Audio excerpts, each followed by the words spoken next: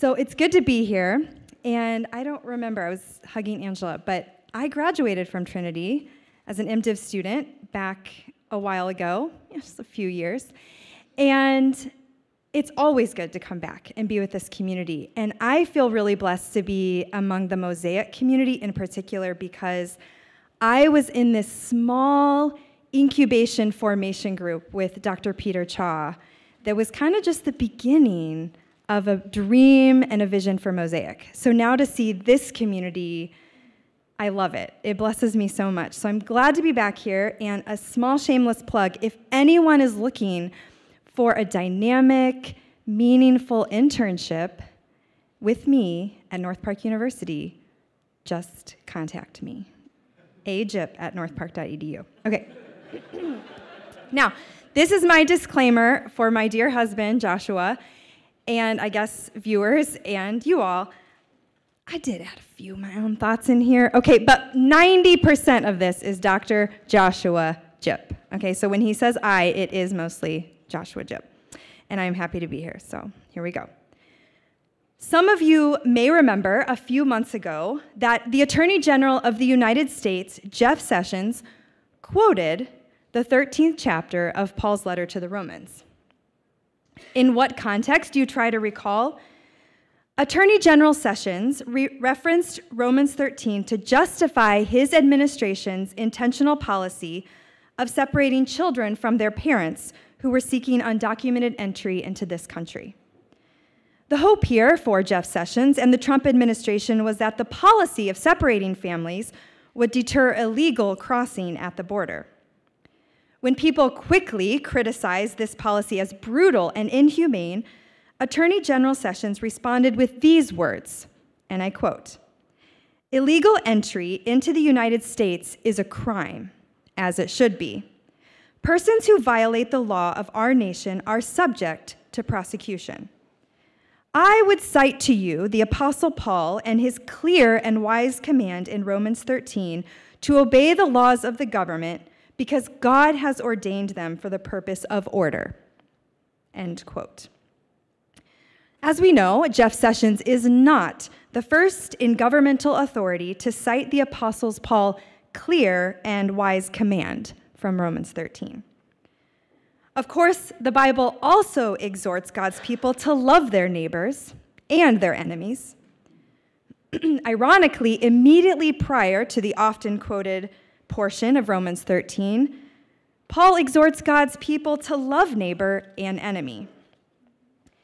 In a time long before the Roman Empire, God also repeatedly exhorts Israel to show love and hospitality to the immigrant who resides in their land.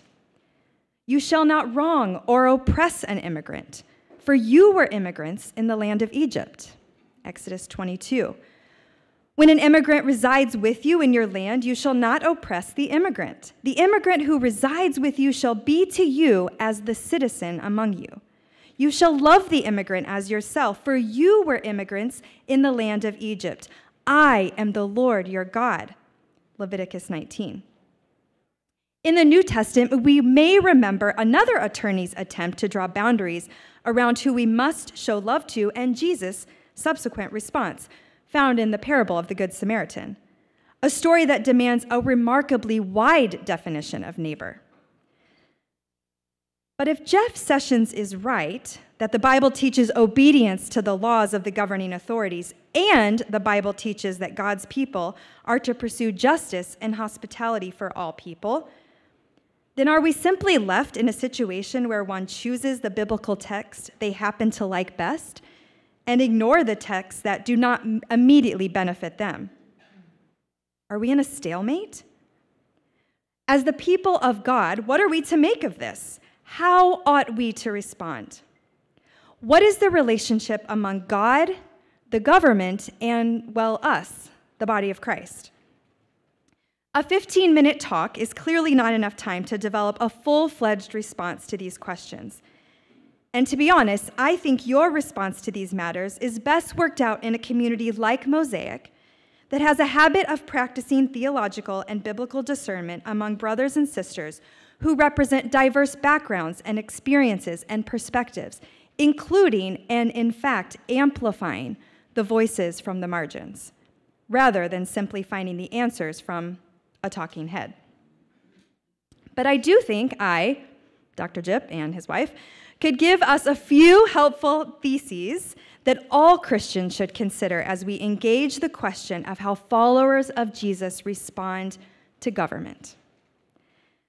I have 5 theses and 3 practical suggestions to offer you this morning.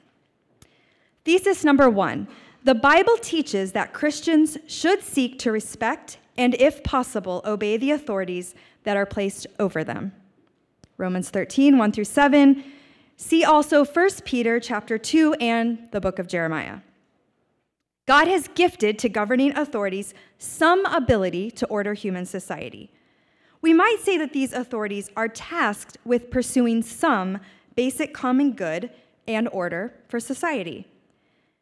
Now, the way that gets played out is a perennial debate within political philosophy, but at minimum, I think most of us probably take this for granted in our daily lives. I'm speaking like an idealist here, but aren't most of us thankful that there are traffic laws in place, for instance? Most of us may also agree that, to some sense, taxes make sense insofar as they, theoretically, provide us things like good roads, a mail system, and public education for our children. And even with respect to our primary topic, despite their many dysfunctions, abuses, and perpetuations of injustice, I think many of us probably think that states and governments have some kind of a right to regulate their borders and vet those who enter their country. As a result, and again, insofar as it is possible, followers of Christ should do all they can to submit to, cooperate with, give appropriate respect, and support those in positions of governmental authority. Why? Because we understand that the scriptures teach that the governing authorities, when they function well, are tasked with pursuing some limited common good for society. Also, because we hope and pray that our lifestyle will be an evangelistic testimony to those who are in positions of power. And because we hope that the authorities will allow Christians to live peaceful and quiet lives, as 1 Timothy 2:2 instructs. Thesis number 2. The Bible teaches that followers of Jesus are citizens of the kingdom of God and owe exclusive and complete allegiance to Christ. Most of us in this room are citizens of some nation state. But as followers of Jesus, our primary identity and citizenship is that all of us are citizens of God's kingdom.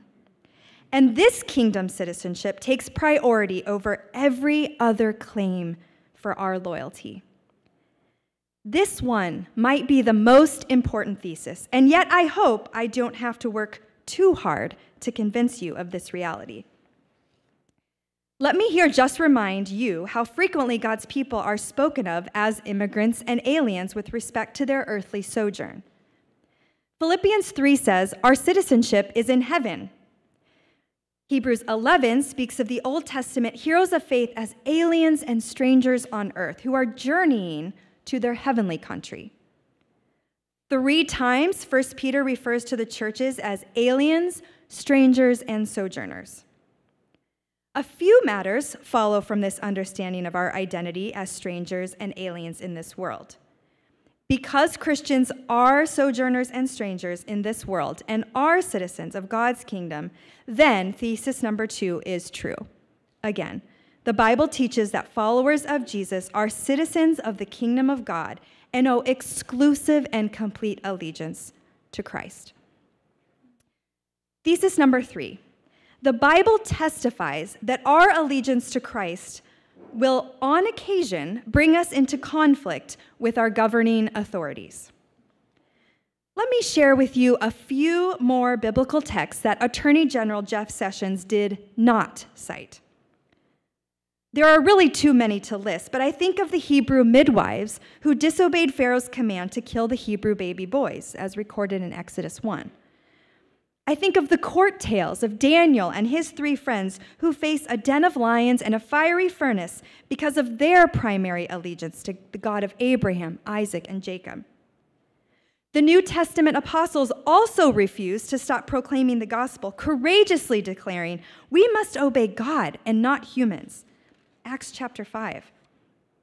I also think of the book of James and his harsh criticism of the legislative policies of the landowners whose power and control of the markets enabled them to exploit and withhold just payment from their workers. James chapter 5. I think of the book of Revelation, where the economy, military, and religion of the Roman Empire are idolatrous and destructive for human flourishing and the common good. John refers to Rome's economic system as the whore of Babylon, chapter 18, and he castigates it for its consumptive greed, for benefiting the elites at the expense of the minority, for the exploitation involved in human slavery as it trades and imports human bodies, and for killing the righteous who criticize Rome's economic, political, and military. The call we find in the book of Revelation is this: come out from her, resist, do not compromise one's allegiance to Jesus, the true King. In other words, there is something of a tension or dialectic in the biblical text. On the one hand, do all you can to respect governing authorities.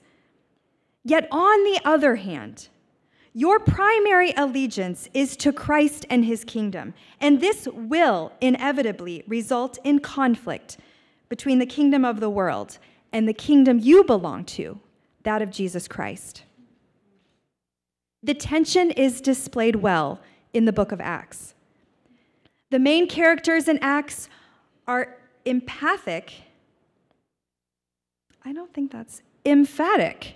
That they are, I was like, I don't think they're empathic. The main characters in Acts are emphatic that they are not interested in challenging Caesar's throne.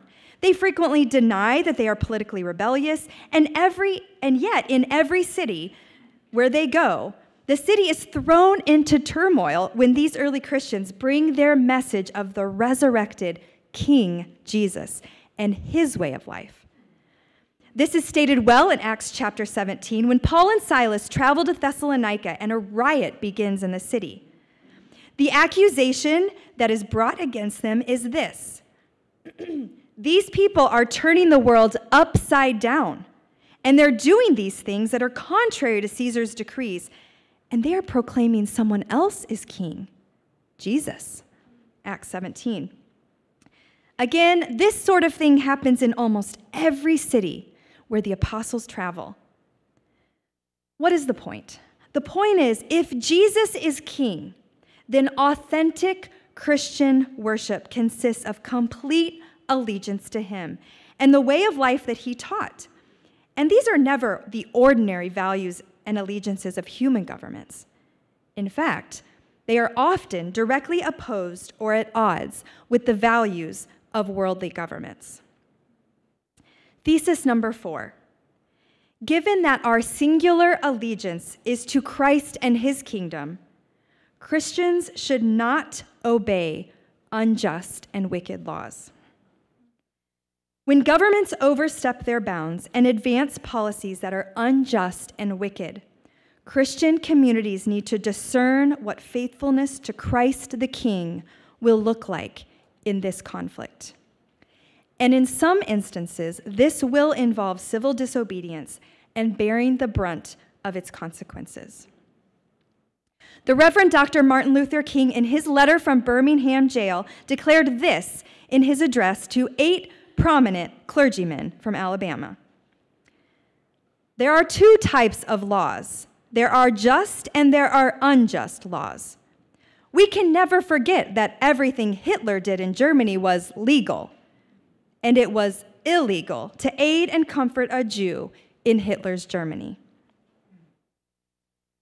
There are all kinds of state or government-led evil and wickedness that is, by the rules of the state, entirely legal. As Dr. King guides us, our minds quickly go to the atrocities perpetuated against Jews and other marginalized communities of Europe by Hitler and the Third Reich. You might also think about the apartheid in South Africa. or the evils of slavery, Jim Crow segregation, and the injustices of mass incarceration and police brutality today against Black and brown bodies in our country.